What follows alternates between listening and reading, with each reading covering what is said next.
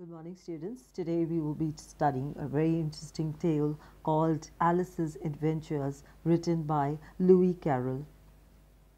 Lewis Carroll's tale, Alice's Adventures in Wonderland, is a carnival mirror reflection of Victorian society and its rigid social conventions.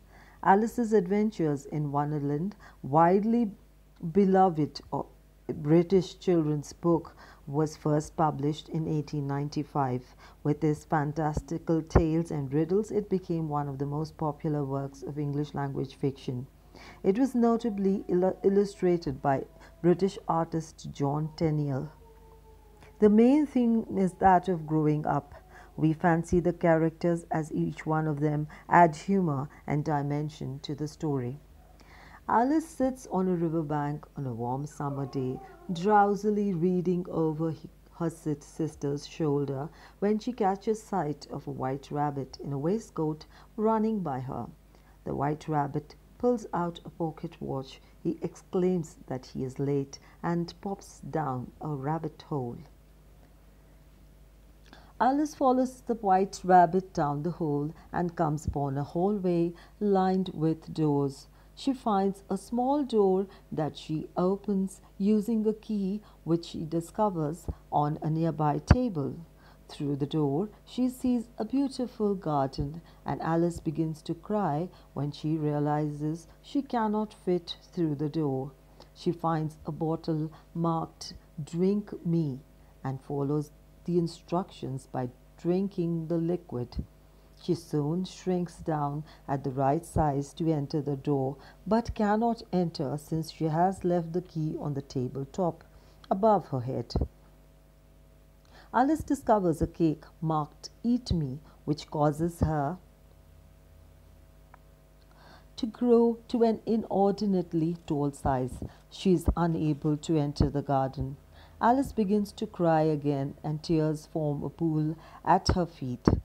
As she cries, Alice shrinks and falls into her own pool of tears.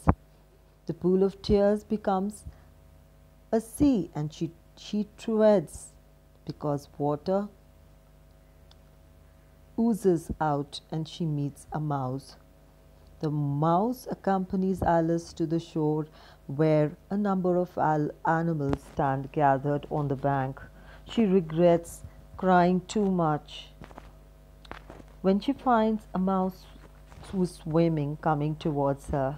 He is followed by many other birds and animals that had fallen into the pool, and she is mesmerized by the duck, the dodo, and the colorful parrot Lori, a baby eagle, and other strange creatures.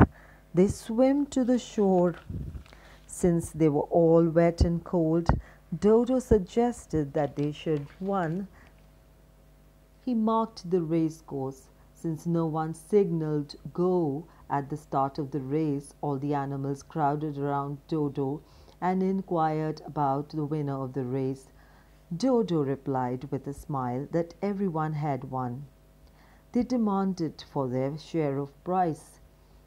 The dodo pointed towards Alice. Alice put her hand in her pocket and took out a box of chocolates, and she handed them out as prizes. The animals ate the chocolates merrily, and this sweet gesture of Alice endeared her towards the other creatures of the land. There are 5 lessons that we learn from Alice, which we can use in our everyday lives. First and most important is that every risk taken has a hidden reward.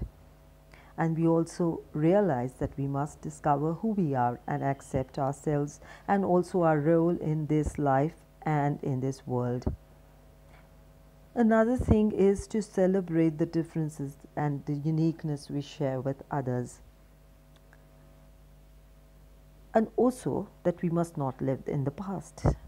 We should stand up for ourselves, and if we change our views and perspectives, then no one can hurt us.